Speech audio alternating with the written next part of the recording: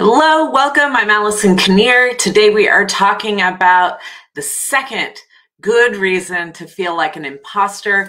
This work comes from the amazing book called The Secret Thoughts of Successful Women. It also applies to men by Valerie Young. And we are going to talk about the second good reason.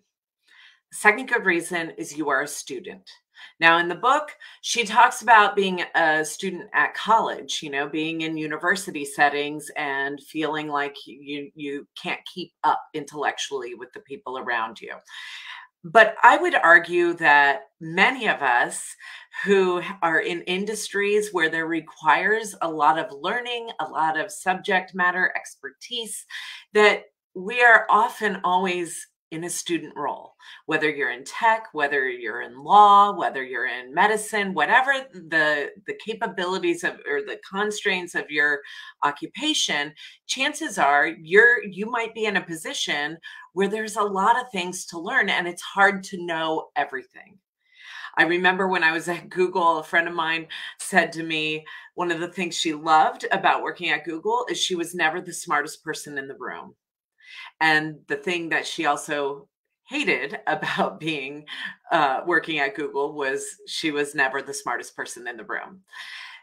There's always going to be someone who has a zone of genius that may be more extraordinary than your own, or maybe just in a different niche than your own. And so the first thing that you can do if you are in any position where you're constantly having to learn things is just to remember that you don't have to be a subject matter expert in everything.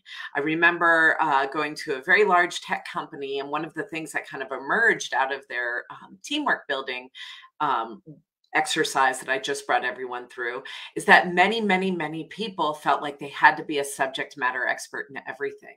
And when their manager heard this, he was immediately like, I don't expect that. In fact, I don't even want that from you. I don't want you to be a subject matter expert in everything. I want you to be a subject matter expert in what you do, and then have the capacity to learn or trust or rely upon other people to be their own subject matter experts. And so part of that is then telling yourself, reminding yourself, it's okay to be in learning mode. It's okay to not be the smartest person in the room. What we need to do instead is to trust in your capacity to learn. When we are being smart, that means like we already know all the things that we know, which is really different than being capable of learning, right? Chances are you are where you are because you have an immense capacity to learn things. And it's okay to be in learning mode and to trust in your capability when you're feeling like, oh, I don't know enough here, to trust in your capability of being able to figure it out. That is a huge way to put a dent in imposter syndrome, because imposter syndrome tells you, well, you haven't made it yet. And when you can say, but that's okay because I know how to learn things, then it takes the wind out of the sails for that. Now, I'm going to have more videos coming at you pretty much all this week, but I wanted to share with you that next week, on the 18th at 3 p.m. Eastern, noon Pacific, I will be walking through a Overcoming Imposter Syndrome workshop. So if you're interested in that, I will be putting a link in the comments below. It's $47 for an hour. And this is my big talk. This is the talk that I give to Google, Microsoft, Amazon, Dell. These are companies that I've spoken to about this topic, and I want to bring it to you.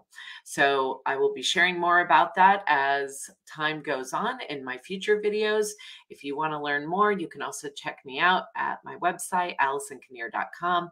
I will see you next time for the third good reason to feel like an imposter. See you then.